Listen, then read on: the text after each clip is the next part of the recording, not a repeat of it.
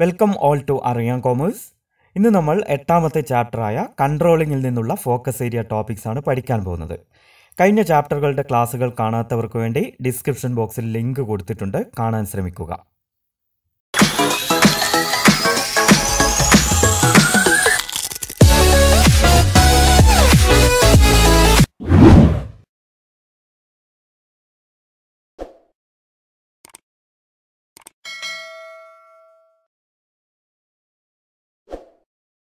ഈ വീഡിയോയിലെ പാഠഭാഗങ്ങളുടെ മലയാളത്തിലും ഇംഗ്ലീഷിലുമുള്ള നോട്ടുകൾക്ക് സന്ദർശിക്കുക www.ariyamcommerce.in. കൺട്രോളിംഗ് എന്ന ചാപ്റ്ററിൽ നിന്നും ഫോക്കസ് ഏരിയയിൽ ഉൾപ്പെടുത്തിയിരിക്കുന്ന പാഠഭാഗങ്ങൾ: controlling meaning, controlling process, techniques of managerial control, traditional techniques. ഈ ചാപ്റ്ററിൽ നിന്നുള്ള മുഴുവൻ ഫോക്കസ് ഏരിയ ടോപ്പിക്സും ഇന്ന് നമുക്ക് ചർച്ച ചെയ്യേണ്ടതുണ്ട്. അതുകൊണ്ട് നേരെ ക്ലാസ്സിലേക്ക് കടക്കാം. ഇന്നത്തെ ക്ലാസ്സിൽ ആദ്യം തന്നെ നമുക്ക് എന്താണ് കൺട്രോളിംഗ് അഥവാ നിയന്ത്രണം എന്ന് പഠിക്കാം. Controlling means ensuring that activities in an organisation are performed as per the plans.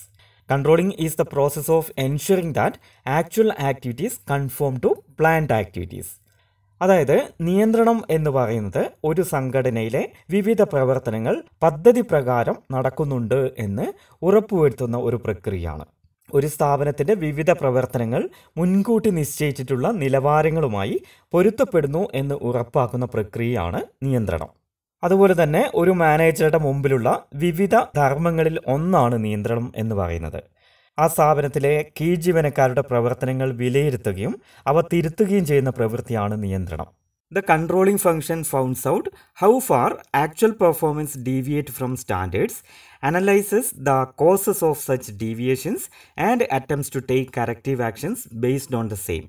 എന്നുവെച്ചാൽ ആസൂത്രണം ചെയ്തതുപോലെ ലക്ഷ്യങ്ങൾ നേടാൻ സാധിക്കുന്നുണ്ടെന്ന് ഉറപ്പുവരുത്തുന്നതിന് വേണ്ടി ഒരു സ്ഥാപനത്തിലെ യഥാർത്ഥ ജോലി നിർവഹണം അളക്കുകയും അതിനെ മുൻകൂട്ടി നിശ്ചയിച്ച നിലവാരവുമായി താരതമ്യം ചെയ്യുകയും തുടർന്ന് വ്യതിയാനങ്ങളുണ്ടെങ്കിൽ തിരുത്തൽ നടപടികൾ സ്വീകരിക്കുകയും ചെയ്യുന്ന മാനേജ്മെൻറ്റ് പ്രവർത്തനമാണ് നിയന്ത്രണം.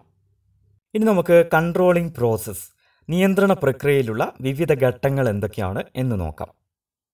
കൺട്രോളിംഗ് പ്രോസസ്സ് നിയന്ത്രണ പ്രക്രിയയിലെ 1ാമത്തെ ഘട്ടമാണ് സെറ്റിംഗ് പെർഫോമൻസ് സ്റ്റാൻഡേർഡ്സ്, പ്രകടന നിലവാരം നിശ്ചയിക്കൽ. The first step in the controlling process is setting up the standard performance. Standards are the targets against which actual performance can be measured. They are the criteria for judging results. അതായത് നിയന്ത്രണ പ്രക്രിയയുടെ 1ാമത്തെ ഘട്ടമാണ് നിലവാരം നിശ്ചയിക്കൽ. യഥാർത്ഥ പ്രകടനം അളന്നു നോക്കുന്നതിനുള്ള മാനദണ്ഡമാണ് നിലവാരം എന്ന് പറയുന്നത്. Standards may be quantitative or qualitative. അതായത് നിലവാരം ഗുണാത്മകമായും ഗണാത്മകമായും നിശ്ചയിക്കാവുന്നതാണ്. വിൽപ്പന, ലാഭം, ചെലവ്, സമയം തുടങ്ങിയ രീതിയിലുള്ള അളക്കാൻ സാധിക്കുന്ന നിലവാരങ്ങളെയാണ് ക്വാണ്ടിറ്റേറ്റീവ് അല്ലെങ്കിൽ ഗണാത്മക നിലവാരങ്ങൾ എന്ന് പറയുന്നത്.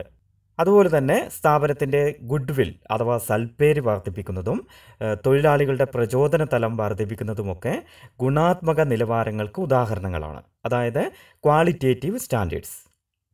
കൺട്രോളിങ്ങിൻ്റെ 2ാമത്തെ സ്റ്റെപ്പാണ് മെഷർമെൻറ്റ് ഓഫ് ആക്ച്വൽ പെർഫോമൻസ്, യഥാർത്ഥ പ്രകടനം അളക്കുക. Once performance standards are set, the next step is measurement of actual performance. Performance should be measured in an objective and reliable manner. പ്രകടന നിലവാരം നിശ്ചയിച്ചു കഴിഞ്ഞാൽ അടുത്ത ഘട്ടത്തിൽ യഥാർത്ഥ പ്രകടനം അളക്കുന്നു. വളരെ വസ്തുനിഷ്ഠമായും വിശ്വസനീയമായും വേണം യഥാർത്ഥ പ്രകടനം അളക്കേണ്ടത്. അതുപോലെ തന്നെ താരതമ്യം എളുപ്പമാക്കുന്നതിനായി കഴിയുന്നതും നിലവാരം നിശ്ചയിക്കുന്നതും പ്രകടനം അളക്കുന്നതും ഒരേ യൂണിറ്റിലായിരിക്കുന്നതാണ് ഏറ്റവും നല്ലത്. Third step in controlling is comparing actual performance with standards. യഥാർത്ഥ പ്രകടനം നിശ്ചയിച്ച നിലവാരവുമായി താരതമ്യം ചെയ്യുക. This step involves comparison of actual performance with the standard. Such a comparison will reveal the deviations between actual and desired results. അതായത് ഈ ഘട്ടത്തിൽ യഥാർത്ഥ പ്രകടനം നിലവാരവുമായി താരതമ്യപ്പെടുത്തുന്നു. ഈ താരതമ്യം എന്നത് യഥാർത്ഥ പ്രകടനവും പ്രതീക്ഷിച്ച ഫലവും തമ്മിലുള്ള വ്യതിയാനം കണ്ടെത്താൻ മാനേജേഴ്സിനെ സഹായിക്കുന്നു. നിലവാരങ്ങൾ ഗണാത്മകമായി അതായത് ക്വാണ്ടിറ്റേറ്റീവായി നിശ്ചയിക്കുകയാണെങ്കിൽ ഈ താരതമ്യം വളരെ എളുപ്പമായിരിക്കും. കൺട്രോളിങ്ങിൻ്റെ 4ാമത്തെ സ്റ്റെപ്പാണ് അനലൈസിങ് ഡീവിയേഷൻസ്, വ്യതിയാനങ്ങൾ വിലയിരുത്തുക. Some deviation in performance can be expected in all activities. It is therefore important to determine the acceptable range of deviations. അതായത് എല്ലാ പ്രവർത്തനങ്ങളിലും ചില തരത്തിലുള്ള വ്യതിയാനങ്ങൾ ഉണ്ടാകാൻ സാധ്യതയുണ്ട്. അതുകൊണ്ട് തന്നെ അംഗീകരിക്കാവുന്ന വ്യതിയാനം എത്രയെന്ന് നിശ്ചയിക്കുന്നതും വളരെ പ്രധാനമാണ്. മാനേജ്മെൻറ്റിൻ്റെ ശ്രദ്ധ ആവശ്യമുള്ള വ്യതിയാനങ്ങൾ കണ്ടെത്തിയ ശേഷം ഈ വ്യതിയാനങ്ങൾക്കുള്ള കാരണങ്ങൾ വിശകലനം ചെയ്യേണ്ടതുണ്ട്. ഇവിടെ ആക്സെപ്റ്റബിൾ റേഞ്ച് ഓഫ് ഡീവിയേഷൻസ്, അതായത് അംഗീകരിക്കാവുന്ന വ്യതിയാനം എത്രയെന്ന് കണ്ടുപിടിക്കാൻ സാധാരണയായി ഉപയോഗിക്കുന്ന 2 ടെക്നിക്സ് എന്തൊക്കെയാണെന്ന് നമുക്ക് നോക്കാം. പ്രധാനപ്പെട്ട ഡീവിയേഷൻസ് കണ്ടെത്താനുള്ള ടെക്നിക്സിൽ ഒന്നാമത്തേതാണ് ക്രിട്ടിക്കൽ പോയിന്റ് കൺട്രോൾ അല്ലെങ്കിൽ നിർണായക കേന്ദ്രങ്ങളിലെ നിയന്ത്രണം. Control should focus on key results areas which are critical to the success of an organization. These key results areas are set as critical points. If anything goes wrong at the critical points, the entire organization suffers. അതായത് ഒരു സ്ഥാപനത്തിൻ്റെ വിജയത്തിൽ വളരെ സുപ്രധാനമായ മേഖലകളിൽ മാത്രമായി നിയന്ത്രണ പ്രവർത്തനങ്ങളുടെ ശ്രദ്ധ കേന്ദ്രീകരിച്ചിരിക്കണം. ഈ അതിപ്രധാനമായ മേഖലകളെയാണ് കീ റിസൾട്ട്സ് ഏരിയാസ് അല്ലെങ്കിൽ നിർണായക കേന്ദ്രങ്ങൾ എന്ന് പറയുന്നത്. ഇത്തരത്തിലുള്ള നിർണായക മേഖലകളിൽ ശരിയല്ലാത്തത് എന്തെങ്കിലും സംഭവിച്ചു കഴിഞ്ഞാൽ അത് സ്ഥാപനത്തെ മുഴുവനായും ബാധിക്കുന്നു. നമുക്കിനി ഒരു ഉദാഹരണം നോക്കാം. തൊഴിലാളികളുടെ വേതനത്തിലുണ്ടാകുന്ന 5% വർധനവ് എന്നത് തപാൽ ചെലവിലുണ്ടാകുന്ന 15% വർധനവിനേക്കാൾ ഗുരുതരമായിരിക്കും. ഡീവിയേഷൻസ് കണ്ടെത്താനുള്ള രണ്ടാമത്തെ ടെക്നിക്കാണ് management by exception or control by exception. അതായത് സവിശേഷ മേഖലകളിലെ നിയന്ത്രണം അല്ലെങ്കിൽ സവിശേഷ മേഖലകളിലെ management. An attempt to control everything may end up in controlling nothing. Managerial attention is needed when the deviations are exceptionally high. This type of significant deviations which go beyond the permissible limit should be reported to the top management. എല്ലാം നിയന്ത്രിക്കാൻ ശ്രമിച്ചാൽ ഒന്നും തന്നെ നിയന്ത്രിക്കാൻ കഴിയുകയില്ല എന്ന management നിയന്ത്രണ തത്വത്തെ അടിസ്ഥാനമാക്കിയുള്ളതാണ് ഇത്. അനുവദനീയമായ പരിധിയിലും വളരെ കൂടുതലുള്ള വ്യതിയാനങ്ങൾ മാത്രം ഉന്നത തലങ്ങളിലേക്ക് അറിയിച്ചാൽ മതി എന്നാണ് ഇതുകൊണ്ട് അർത്ഥമാക്കുന്നത്. ഉദാഹരണത്തിന് വൈദ്യുതി ചാർജ് വർധനവിൻ്റെ അനുവദനീയമായ ലിമിറ്റ് 2%. 2% വരുന്ന വർധനവ് നമുക്ക് അവഗണിച്ച് കളയാവുന്നതാണ്. പക്ഷേ 10% വർധനവ് ഉണ്ടാവുകയാണെങ്കിൽ അവിടെ മാനേജ്മെൻറ്റിൻ്റെ അടിയന്തര ശ്രദ്ധ ആവശ്യമായി വരുന്നു. കൺട്രോളിങ്ങിൻ്റെ ഏറ്റവും ഒടുവിലത്തെ സ്റ്റെപ്പാണ് ടേക്കിംഗ് കറക്റ്റീവ് ആക്ഷൻ അല്ലെങ്കിൽ തിരുത്തൽ നടപടികൾ സ്വീകരിക്കുക. The final step in the controlling process is taking corrective action. No corrective action is required if deviations R within permissible limits. If deviations go beyond this level, it requires immediate managerial action. നിയന്ത്രണ പ്രക്രിയയിലെ ഏറ്റവും ഒടുവിലത്തെ ഘട്ടമാണ് തിരുത്തൽ നടപടികൾ സ്വീകരിക്കുക എന്നത്. വ്യതിയാനങ്ങൾ അനുവദനീയമായ പരിധിക്കുള്ളിലാണെങ്കിൽ ഒരു തിരുത്തൽ നടപടികളും അവിടെ ആവശ്യമില്ല. പക്ഷേ വ്യതിയാനം അനുവദനീയമായ പരിധിയിലും കൂടുതലാണെങ്കിൽ ഉടനെ തന്നെ മാനേജ്മെൻറ്റ് അതിൽ ശ്രദ്ധ ചെലുത്തേണ്ടതാണ്. ഇനി നമുക്ക് പഠിക്കാനുള്ള ടോപ്പിക്കാണ് ടെക്നിക്സ് ഓഫ് മാനേജീരിയൽ കൺട്രോൾ, ഭരണനിർവഹണ നിയന്ത്രണ തന്ത്രങ്ങൾ. Techniques of managerial control. Managerial control techniques are classified into 2. ഭരണനിർവഹണത്തിന് ഉപയോഗിക്കാറുള്ള നിയന്ത്രണ സംവിധാനങ്ങളെ പ്രധാനമായും 2ആയി തരംതിരിച്ചിരിക്കുന്നു. ഒന്നാമത്തേതാണ് ട്രഡീഷണൽ ടെക്നിക്സ്, പരമ്പരാഗത തന്ത്രങ്ങൾ.